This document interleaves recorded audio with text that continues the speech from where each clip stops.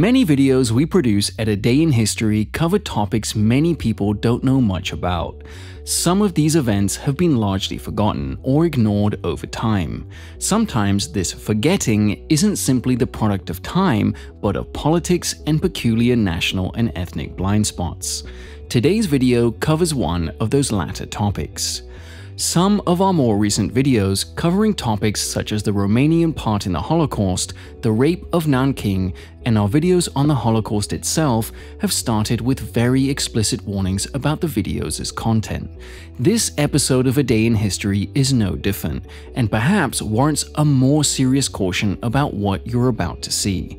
This video is the story of a relatively forgotten and horrible place in China, where human beings were treated in many ways worse than lab animals by other human beings.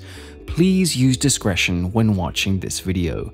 It's only for adults or older teens watching with adults. After watching our video on the Nanking event, some commenters decided without any proof that we were spreading Chinese communist propaganda. First, none of what we reported is untrue. It all happened. Do your own research and find out. Second, the writer of that and this script lived in Japan for a time and taught there. He had nothing but admiration for Japan and the Japanese of today. 21st century Japan resembles 1940s Japan as much as today's Germany resembles the Nazi era. That is, not at all. But the Japanese of the World War II era committed horrible crimes. Facts are facts. Horrible atrocities have occurred in almost every nation and culture in history. They occur most often when ordered and encouraged by the country's leadership. Unfortunately, one of the things we have learned through history is that many people will become absolute brutes and monsters when they're encouraged to do so, or know they will face no legal consequences for their actions, at least not from their government.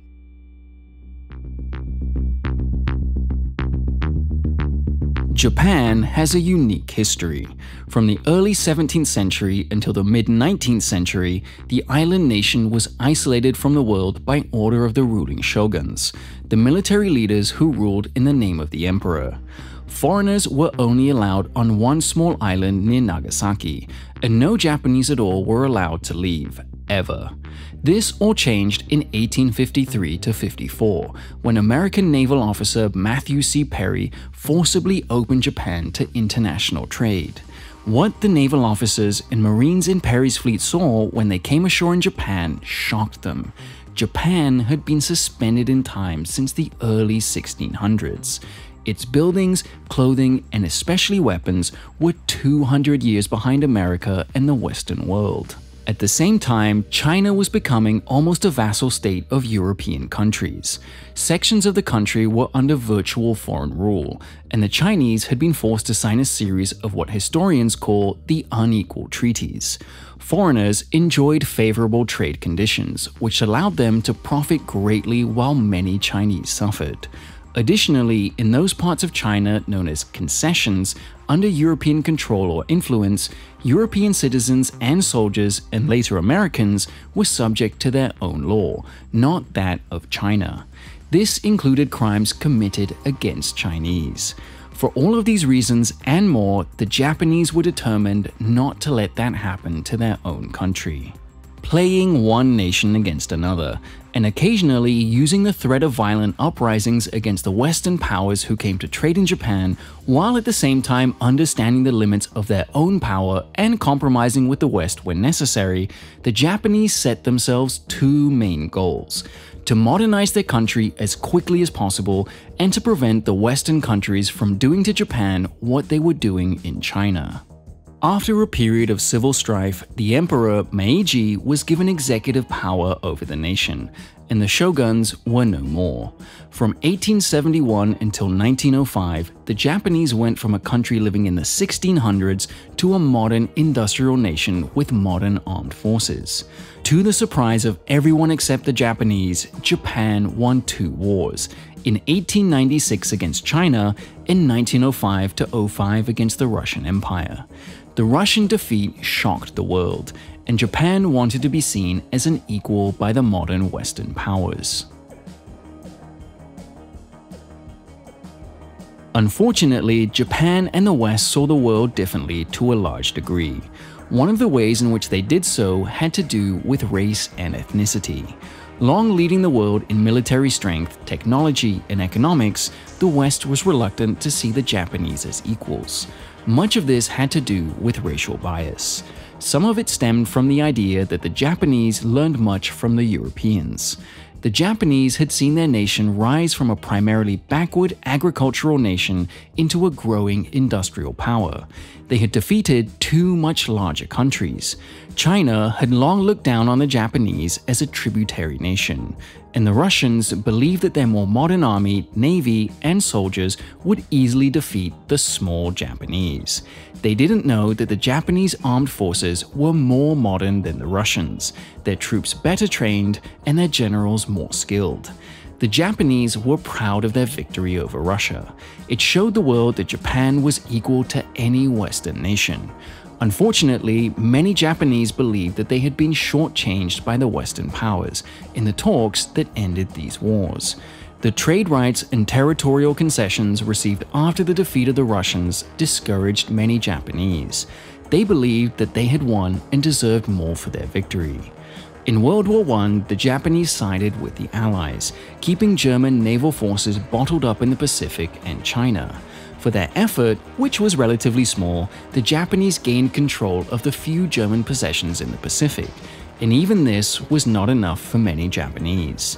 Two groups of people took the blame for Japan's perceived lack of respect: the civilian government and the Western powers.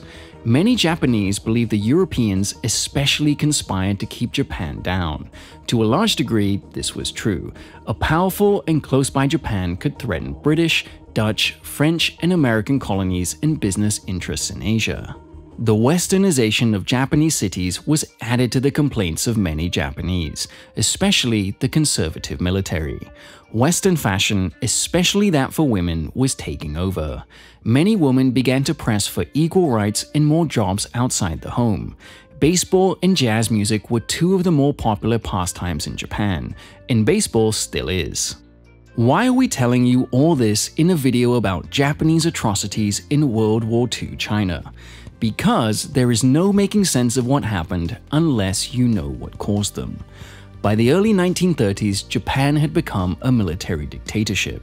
Through the 1930s and the first half of the 40s, Japan became a fascist country, as dangerous to its citizens as it was to its neighbors. Promoted by the Japanese military government through the media, education, mass rallies, and its behavior were ideas of Japanese ethnic superiority, the importance of obedience and loyalty to the emperor to the point of death, and a new version of what conservative Japanese believed to be the guiding principles of the samurai. Among these principles were the loyalty unto death just mentioned, and a disdain for anything not Japanese. This Bushido code resembled the ways of the ancient samurai mostly in name only. The people who bore the brunt of Japanese ethnocentrism were the Chinese. For centuries, the Chinese had demanded and received tribute from the Japanese in one form or another. As a result, Chinese culture dominated Japan. And though Japanese culture became unique over time, many of its religious ideas, writing, and cultural characteristics had Chinese roots. By the 20th century, most Japanese saw themselves much like a child who had grown up to be more powerful and advanced than their parents. Combined with the ideas we just mentioned, the Japanese in China behaved much like the Nazis did in occupied Europe, superior and without regard for human life that wasn't Japanese. In 1931, the Japanese conquered the Chinese territory of Manchuria. In 1936, they invaded China and soon overran most of the eastern part of the country, especially the coastal cities. The treatment of the Chinese who found themselves under Japanese occupation was abysmal to say the least. One brutal atrocity followed another, the best known of which was the infamous Rape of Nanking in 1937.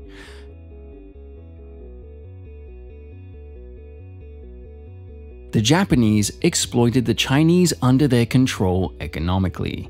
China also became one vast laboratory. Its people were subject to not only modern warfare, but were subjects for the Japanese military to learn about chemical and biological weapons. The war itself cost China millions of people, but in the military and among civilians. The estimates of Chinese losses from 1936 to 45 range from 10 to 20 million people. Doing his best to increase that total was a monster named Shiro Ishii. Ishii, like Mengele at Auschwitz, was a doctor. He was born in 1892 into an established middle-class family and became a doctor. In 1921, he joined the army as a surgeon. Ishii was fascinated by the process of infection, and after a trip to the battlefields of World War I Europe, became interested in the possibilities of chemical and biological weapons. After spending 2 years on World War I battlefields and talking with the doctors and officers who had fought on them, Ishii was recognized as an expert in the field of weapons of mass destruction. In 1936, Ishii was ordered to form a new unit. The unit's official name was number 731 Water Purification Unit, but was referred to as Unit 731 then and now. Ishii was joined by a number of other doctors, including his second-in-command, Dr. Hisato Yoshimura. There were other doctors on the staff and a company or more of guards and assistants. Unit 731's home was an old fortress and prison camp near the northern Chinese city of Harbin. Up to 1,000 people could be housed inside the fortress complex at any one time. From the time of its inception until the end of the war, Unit 731 killed anywhere between 200,000 and 300,000 people. Please look at our video about the rape of Nanking for more on the problems with estimating Chinese casualties during the war. Most of those victims were killed or allowed to die not by firing squad, hanging, or other common forms of executions. The vast majority were not gassed, as the Nazis did to their victims in the death camps of Poland. No, most of the victims of Unit 731 died as a result of experiments developed by Ishii, Yoshimura, and others. These experiments in death came in many forms. It's estimated that thousands of Chinese in the surrounding areas were killed when Unit 731 released a variety of germs on the unsuspecting populace. These diseases included plague, typhus, smallpox. Prisoners were injected with tuberculosis, cholera, gonorrhea, syphilis, and were made to have dysentery. Flea bombs filled with plague-infested insects were released in towns and villages. Children were given food poisoned with a variety of deadly chemicals. Their bodies were then dissected and studied. Massive doses of tetanus vaccine, which caused people to go into uncontrollable muscle spasms that often led to death, were administered. Within the prison, doctors and soldiers wore protective suits at times. Outside it, figures in otherworldly biosuits would roam over areas of countryside strewn with dead and dying people, not to help but to see how lethal, long-lasting, and effective their biological weapons were.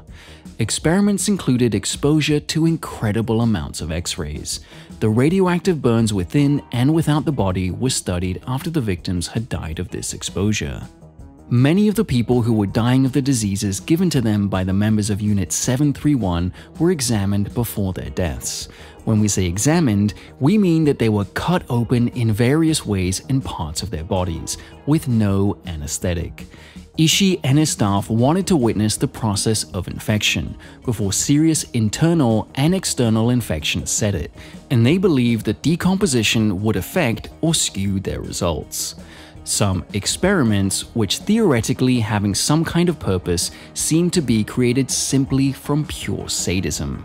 People were burned to death with flamethrowers. They were exposed to chemical warfare agents. Exposed means they had these agents thrown on their naked bodies or forced down their throats and other orifices. Female prisoners were raped, some of them by male prisoners. The stated purpose? To study the possibility of conception even while infected with deadly diseases, including syphilis and gonorrhea. Many of the guards were also infected by raping prisoners, though they were officially forbidden to have sexual contact with them. Like the Nazi doctors, Ishii and his men exposed people to freezing temperatures and low-pressure chambers. They also induced heart attacks, forced abortions on prisoners and women who live nearby, and conducted surgeries that are right out of a nightmare. Arms removed and legs sewn in their place, the removal of sexual organs, etc. The list is almost endless and includes many more instances of sadism, some of which we caution you are even more disturbing than what has already been described in this video. When the war ended in September 1945, Ishii was in Japan. He was arrested by US authorities, as were a number of his accomplices. As was the case with a number of wanted Nazi war criminals, Ishii was given immunity from prosecution. Again, he was given immunity from prosecution by the United States military government. Why? Because the US believed that it was possible that some of the data collected by Ishii during the war could be of use to America in any future conflict. Yes, you heard that right. Ishii died peacefully in 1959. A number of Ishii's officers and men were captured by the Soviets when they invaded northern China in the last days of the war. Amazingly, they received prison terms, not executions. Despite some of them receiving sentences of 20 or more years, all were repatriated to Japan in the 1950s in a Soviet effort to improve relations with Japan. Members of Unit 731 openly held reunions in Japan after the war. It's hard to like a video like this, but if you found it interesting, please like and subscribe and click the bell to get notified of our next fascinating release.